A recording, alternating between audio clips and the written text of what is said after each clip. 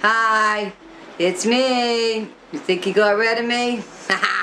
You didn't get rid of me yet, you mother effers. Can't say too much down in here. This is my church. This is where we all came from. We've had happy times here, bad times here. But they wouldn't let us public school kids do any of the polishing, and the nuns down here were terrible, brutal. And you can say it, I can say all I want now about the Catholic Church and the Catholic nuns, but I'm going to be very, very, very nice about it. I'm going to miss the Vatican, though. Once that goes under, we all go under. I made peace with everybody and everything. Did some crazy stuff, got some good jokes going. Myron, you got to keep this place clean. Joshua, keep the place clean too, you know. And then we're going to have some music and play some music and have a party. And I stutter a little bit now, but that's okay. But you think you people are going to have the last laugh and the last word in? You're not gonna. I got it right here, baby. Rock and roll, live on. I'll be watching over you guys, so you're going to have to be careful. Queenie, please behave yourself. Don't let me worry about you for another 10 years. Well, my gay community, what you did in my playground, and hopefully Sharon Suppy's going to carry that playground and put the sign up for Thomas T. Or Pete O'Donnell, somebody will. I'm going to make some phone calls today while I got the strength. I'm not in any pain. I've made peace. I got peace within me. I got nice, shiny, bright lights. I'll be touching all of you for the rest of your life. You'll be with me. And the kids will take care of each other. And hopefully baby brother Timmy will see the light, maybe. If there is a light on the other side for him, God love him. He's done a lot for everybody. He's gonna miss me. He's got a big heart, and I got a big heart. I got the biggest heart of them all, don't I, baby? Suck that heart right out of me. I got Amy's been good to me all my life too, and Christina and Jenny, they've been the Gilly girls. They've been real good to me, and we had all the years with the foster boys in our lives. Amy, going to all Amy's games and watching Amy grow up as a kid with Maddie, Auntie Midge and all them raising hell with us. Going to the island, you know, it's too bad that we didn't have more fun on the Adams Street side of Peaks Island, but that's alright. Dolly, you know, Dolly's always been there for me too. They never seen me walking home over the bridge though in the pouring rain, half cocked. Little Ricky. Poor Gino, yeah. Gino's been with us, God love him. He stayed right with us. And I scarred Gina. I come home from a pool tournament, hot as hell. Take my clothes off at the bulkhead and jump in, and all he'd see is the white of my ass jumping in that pool. Great big white ass. You want to talk about whale bait, baby? That was whale bait. Had a lot of good times up there, 108. Patty and Danny and Vanessa and them growing up and throwing them in the pool, and poor Christina almost drowned, and poor Debbie sees the whites of her eyes on the bottom of the pool, goes down and pulls her up. That was a hell of a day, and we threw Peggy in, and we even made Margo in the swimming pool that day. That was a pretty fancy day for us too, see my mother in the swimming pool.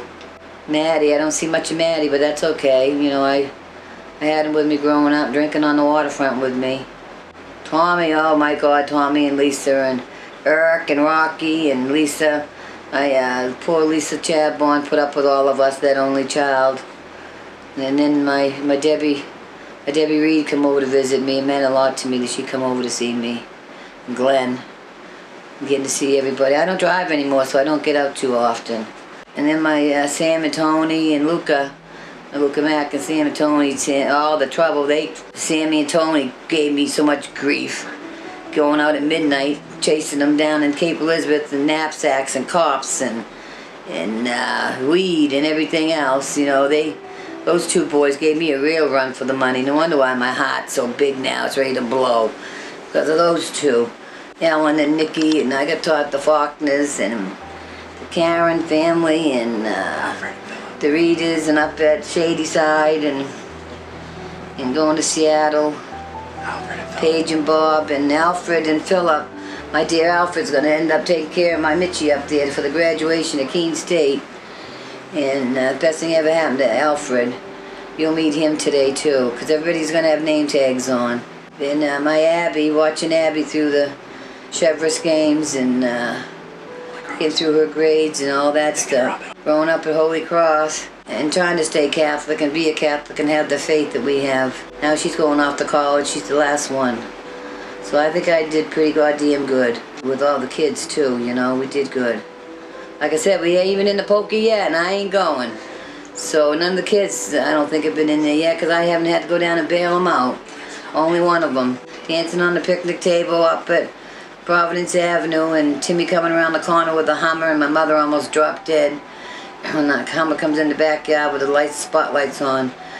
And she was going to kill me because she wasn't going to get arrested at 82 years old. She goes, I'm not getting arrested, and get that cop car out of my yard. And never giving your real name if you get caught either, she'd say. She flipped out that night. We had that Hummer in the backyard. But other than that, she did good, Ma. She lived a long life. She did a lot for us. We wouldn't be here without her. She had a hard life, my poor mother, but God love her. She loved everybody and everything, and she didn't like animals, and she didn't like to get her hands dirty, and I used to throw snakes at her and stuff, and she'd be gone. So I got so many whippings and belts from throwing grass snakes out of my pocket and bringing them upstairs to my bedroom, and she'd come up. Oh, she had strokes with me with my animals I had in the house. You know, Paigey and Bob, you know, might as well, she'll be with you guys. She'll be running around. She's got a lot of living to do still, so she'll have fun with that. Ada and William and Stacy. Forest Gardens, Raising Hell, Forest Gardens. I closed that place a lot of times too. Blackstone's, my bar at Blackstone's, 30 years, going to the oldest neighborhood gay bar there is in the city. Had a lot of fun up there, did a lot of fundraising, and brought a lot of money into this city with the gay community. And they're not so homophobic as they used to be, God love them. You know, the whole world's changed. And hopefully it's going to get a little bit better. West End Posse, I can't forget this, Carol Ann. Once they're from the West End. West End's the best end, the East End's the least end. Doesn't that suck that you had to grow up on Munjoy Hill? I feel real bad for people from Munjoy Hill.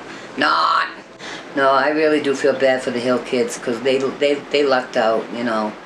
We had nice cool breeze, nice view, had the airport, the rich people. Oh yeah, we were rich too, you know. No, we had good times with King Jr. and Jack. The Jack kids were wimps. We always won everything we went out to do and to achieve. We always won the West End. But we had a good neighborhood, we had good people, we had paper routes, worked our asses off. We all got aches and pains and broken bones and everything from working hard, mowing lawns and jumping from roof to roof, ringing doorbells and getting chased by Roadrunner. We can't forget Roadrunner. Dr. Gofarb, can't forget him. The fastest two people I ever saw. They were like white lightning running. Boy, they could catch us too. Till I got up on the Williston West Church, boy, and threw the crab apples at them. That was high up. That was a good time too that night.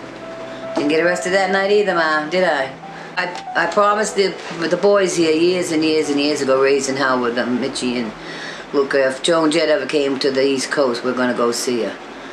And I never thought it would happen. We never really dreamed it would happen. And by Jesus, we got it. We got it there this year. And Ellen, thank God for Ellen bringing us down there and Raising Hell with us and going and jumping and crying and singing. And a dream come true, like Joe and Jed, God love her. It happened. Jesus Christ, we did more crying that night and that day and dancing, and you wouldn't believe it. And Christopher, it was like going into a gold nugget mind that we did this and we accomplished it. And I lived long enough for Gay Pride, and we've started out Gay Pride with 8 people. And look at it now, you know how big it is. I'm in a good spot.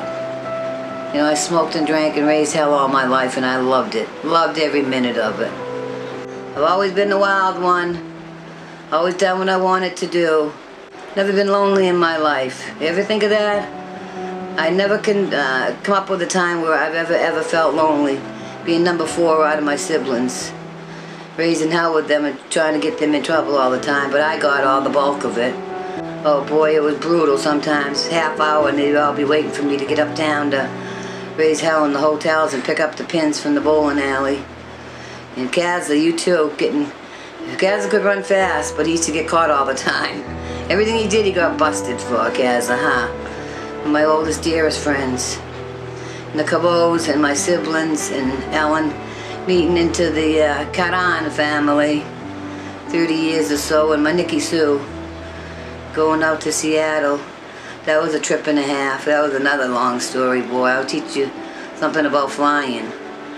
And then my episodes with the hospitals and the doctors and cancer and my swearing and my growling. I'm a werewolf. I turn right into a werewolf.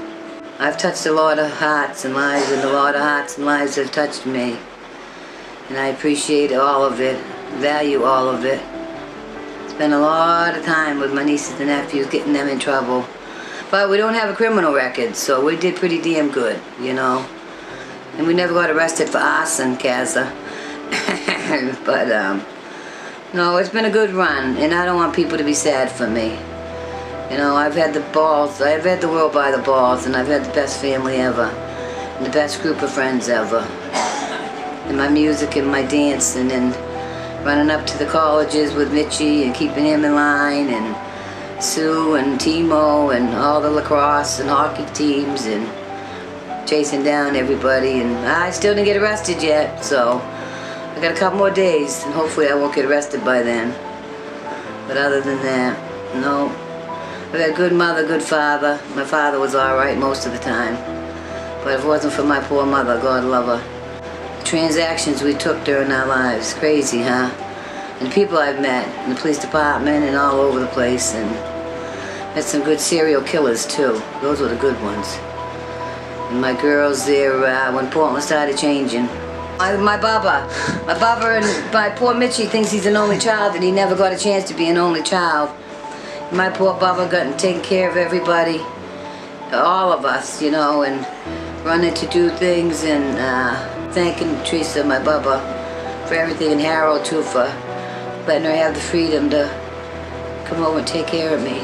Every time a new song come out, it's kind of crazy or whatever it was, and different songs, and we'd come up for the words with it and dance and raise hell. And I'm always on the island. I take my bathing suit off, and I love the skinny dip. Everybody knows that. I float in Casco Bay, and all you see is the tips of my nipples in the bay there. I have to keep this clean, they said, so I'll try to keep it as clean as I can. But that ain't gonna happen. Not. But enjoy the day, and think of me at peace. I'm at peace.